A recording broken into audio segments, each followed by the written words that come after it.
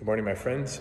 It is Wednesday, March 17th. It is the feast day of St. Patrick's Day. And what I'd like to focus on today is imitation.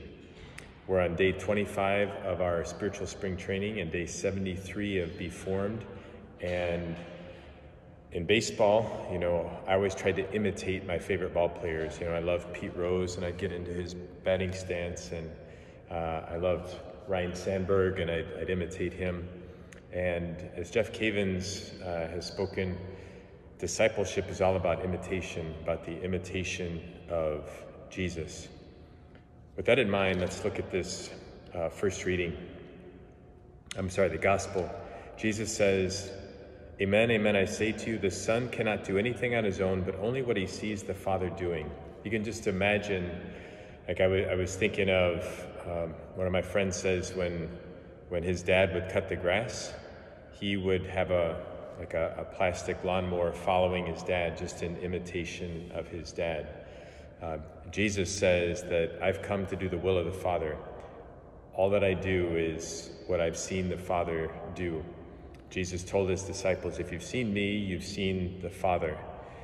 And on a related note, if I can use a sports analogy again, I want to encourage parents to set that great example.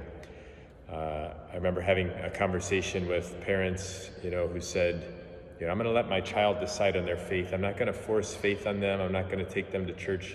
They can decide when they get older.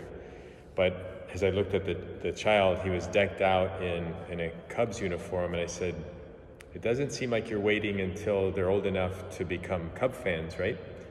You're indoctrinating them at a young age. And so it's okay as parents to set an example, to set the groundwork.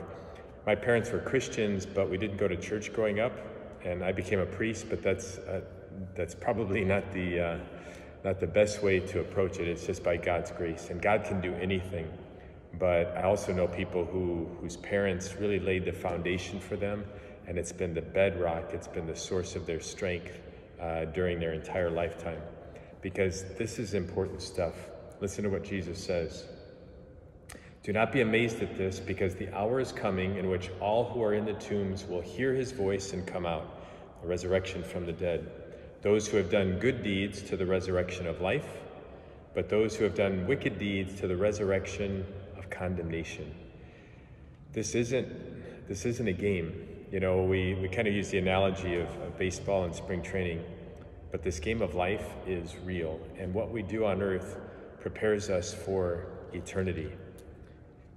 Keep that in mind as we think about St. Patrick. I don't know if you know about his background, but he was born and raised in Britain, and he was kidnapped, and he was enslaved and taken to Ireland.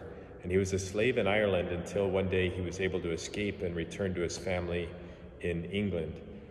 Eventually, he became a priest, and what does he do? He wants to go back to Ireland to evangelize the people that had enslaved him. You talk about a zeal for souls. He had come to know the Lord so well that he wanted to give everything for him. And now millions of people have followed the example of St. Patrick, and to this day, I know we joke, and St. Patrick's Day is kind of known for its parties and green beer and Green River in Chicago. But St. Patrick was a man of God who just had a zeal for souls. And wouldn't it be amazing if we imitated him, not only today, but every day of our lives, that we came to know this love of God that Isaiah talks about.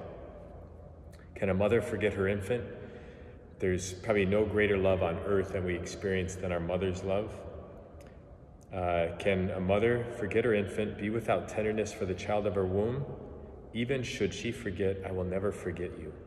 God loves us more than we can possibly imagine. He wants that love to permeate our hearts so deeply that it transforms us, that we get the same zeal that St. Patrick had, that we want to go out and share this with the world. Because again, the stakes are pretty serious. Will we and our children rise to the resurrection of life? Or will we rise to the resurrection of condemnation? And so let us pray. Heavenly Father, we thank you and praise you for the life of St. Patrick. We thank you for your unconditional love for us. Help us to know how serious this life is, because it prepares us for all eternity. Help us to have that zeal for you and to help others come to know you as we have. We ask this through Christ our Lord. Amen. May Almighty God bless you, the Father, the Son, and the Holy Spirit. Amen. Go in peace and have a blessed day, everyone. Have a great St. Paddy's Day. Go Irish.